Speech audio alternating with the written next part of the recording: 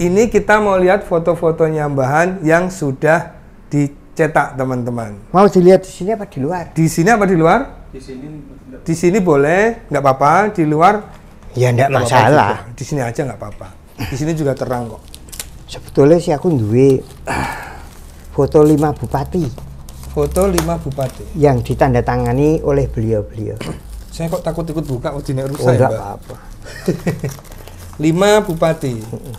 Sejak bupati Mbah Giri sampai Pak Mul, kemudian Pak Wito, kemudian Pak Agus, kemudian Mas Bambang itu kan saya semua yang buat fotonya. Beliau-beliau itu tidak berkeberatan untuk memberikan tanda tangan di foto yang saya buat. Neng tak singgahi Mas Ngunda. Yeah. Pokoknya kita hanya mengupload apa yang Bahan beri. Iya. Dan Bahan beri yang mana kita manut. Oh enggak, ini jenengan nanti bisa pilih lah. Oh ini. Iya, oke. Itu loh kalau mau lihat Bupati Sugiri. Jenengan kelahiran tahun pira, Mas? 89. Wah, yo. Belum 881 ya, Mbak ya? Pak Yang Giri itu purnanya 84. 84 ya. Nah, ini diambil aja. Luar biasa. Teman-teman, saya dredeg loh ini. Bukan ini ya? Iya. Coba tuh sini. Oh, enggak ada kok. Ini jadi anak-anak zaman now, anak-anak milenial mungkin nggak ngerti dulu itu yang namanya foto tuh kayak begini. Kalau ini nggak usah ya, ini Gundi, ini gedung bapaknya Gundi. Oh iya, gedung bapak. Nggih, monggo. Enggak apa-apa kalau enggak ini. Nah, ini BRI tapi yang sebelah utara, dulu ada gedungnya ini. BRI sebelah utara. Ini tadi yang jenengan persani. Iya. Ngisi air itu kan? Iya. Nah, yang foto itu ini Simpang 5. Ini harta karun ini, Mbah. Berharga sekali nih. Ini Gambringan. Ini BRI. Ini tadi mana ini? Anu itu Bang. Panin. Ini yang Giri. Ini bupati yang pertama kali saya potret beliau. Ini ya ini. Itu bukan. Ini tadi yang ditanyakan Amin. Jadi ternyata dikasih garis dulu, tempel. Ketemu kan? Ketemu. Oh, begini. Ini salah satu yang ditandatangani oleh beliau. Ini tanda tangan asli ini. Ini yang Giri, tapi nggak pernah tak figuran. Ini pom bensin. Oh, nggak dikira. Pom bensin lokasinya di mana nih, Mbak? Di Suprapto, kanan jalan. Oh, kanan jalan ini.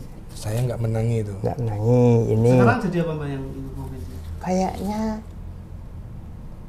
jadi apa ya, yang Mas? tadi ya.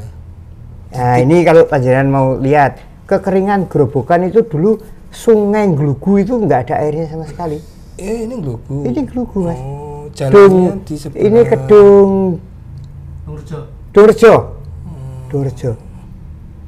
Ini tahun pinten, Mbak? 82 kalau nggak salah. Nah, ini Kalian belum ada di dunia ya. ini kan gedung Rejo ini. Ini sempat masuk di media ini. Ini sekarang yang jadi model foto ini sekarang umurnya berapa coba? Wah, ya wis piro. Tahu di mana. Nah, ini depan Pemda. Nah, ini foto-foto yang sudah ke agak artistik ini foto ini. Yes, kalau itu fotografer pasti paham. Ini adalah Ini sudah budaya. Mana? Ya, itu sudah budaya. Ini BRI yang tadi sudah sampean lihat. Ya. Ini di Parangtritis. Ini siapa, Mbak? Nggak kenal, Mbak? Nggak tahu. Pokoknya agar ada anak lari di foto itu. Oh ya, malah kita bayar sama mereka. Suruh lari dipotret. Oh iya. Balik lagi dipotret gitu. Ini foto yang legend, teman-teman.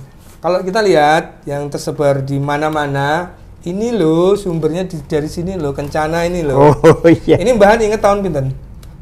Itu ada tulisannya 85 kalau nggak salah ya, Mas. Oh, di ininya tadi toh? Di spanduknya ini tadi iya, kayaknya. spanduknya tadi kan. Tahun 85 ya. Sekitar itulah. Tapi karena ini cetakan nggak bisa di zoom jadi nggak kelihatan. Tahun Nanti 85. kita lihat di situ. Oke, ini tahun 85. Ini kekeringan. Ini kekeringan. Yang di Gambringan. Di Gambringan. Ini akan ada dropping air. Jadi mereka itu antri ya? antri menunggu dropping air. Sejarahnya kita memang sering kekeringan ya Pak ya. Ini tadi Lucy itu. Ini saya juga pernah lihat nih.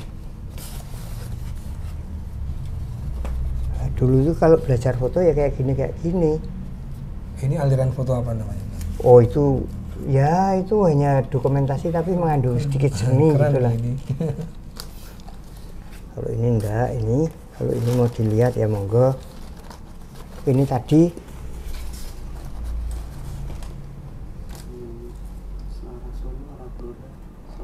Ini yang perempatan. ini wisuda ini zaman wisuda dulu. budaya kebanjiran. Tahun 8 Wah lupa. tahun 86. Oh. 86. Enggak lah. Ini ada tulisannya, Mbak? Ini yang nulis ngawur ini. Oh, bukan 86. Oh 86. Oh iya sekitar itu. 86. 86. Ini banjir besar, Mbak? Oh banjir besar. Banjir besar sampai masuk wisuda. Oh. Banjir besar. Ini pasar. Ini legend. Dulu ceritanya yang ini kebakaran gitu, Mbak. Ini di Gua Cerawang. Ini di Parangtritis. Jadi kami itu dulu sering pergi ke Parangtritis, pergi kemana ya? Ingin buat foto-foto itu. Ini legenda ini. This is the legend of foto. Teman-teman, ini foto yang sangat legend yang dulu beberapa tahun tersebar di internet dan kita nggak tahu itu dari mana. Kita ketemu sumbernya hari ini. Ini foto tahun 80. Diambil dari menara air. Ya betul. Kayaknya Mbah itu naik lewat mana tuh, tengah ya? Lewat tengah. Tengah ya. Lewat tengah. Wah, dulu belum ada drone nih. Drone-nya Oh makanya itu kalau saya sekarang banyak foto-foto dari atas kan nggak gumun iya. karena drone. Ini Air Suprapto masih terlihat jalur kereta apinya. Sebelah timur sama. Ini dulu masih namanya sudah Air Suprapto atau masih Jalan Solo. Solo Purwodadi ya? Jalan Solo namanya. Jalan Solo. Jalan Solo. Jalan Solo. Belum Jalan Air Suprapto. Kendaraannya masih sedikit yang lewat. Kendaraannya apa? Sepeda motor? Ini pun rumah-rumah Belum ada. dari sekitar jalan ini ya. Iya. Yang sini masih Belum sawah-sawah ada. ya, Mbak ya? Belum ada. Belum ada rumah-rumah ini tahun 80. Sekitar lah Oke, itu. sekitar tahun 80 ya. Pastinya Ini ini foto Mbah. yang Mbah siapa ini? ini Mbah Jayus dan dari foto ini saya dapat medali. Oh, dari Dari hasil foto ini ya, medalinya dari Semarang Foto. Semarang Foto. Itu kontes Jawa Tengah. Ini Mbah Jayus piantun pundi? Itu Mbah Jayus itu waktu tak potret Ya. dia rumahnya di bawah jembatan Lucy. Heli, Wali di bawah jembatan Lucy. Iya. Ada kontes foto dan bahan memilih objek Mbah Jayus ini. Enggak, gini Mas. Biasanya kelompok kami itu per tahun ada lomba foto.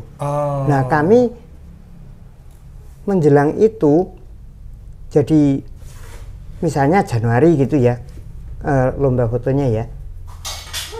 Setelah Januari itu kami bukan ngebut tapi kami sering buat hunting foto. Kemudian pas nanti ada lagi, nah foto-foto itu kemudian kami seleksi dari ratusan foto, kami seleksi. Oh kita elokno gitu. Ini yang menang dapat Medali perunggu. Ada tadi yang setengah telanjang tadi sama anak lari tadi itu terpilih untuk dipamerkan, accepted namanya. Jadi itu dalam kira-kira ribuan foto gitu kan, nanti akan dipilih mana yang medali emas, perak, perunggu, kemudian penghargaan itu bisa karena sesuatu hal yang memang tidak biasa, misalnya ada manipulasi kamar gelap dan segala macam, itu ada penghargaan di bidang apa gitu. Di bawah penghargaan itu accepted, berhak untuk dipamerkan di mana-mana. Jadi saya ada 3 atau 4 yang accepted waktu itu. Masya Allah. Nah, ini adalah Ini ini lucu nih, keren nih.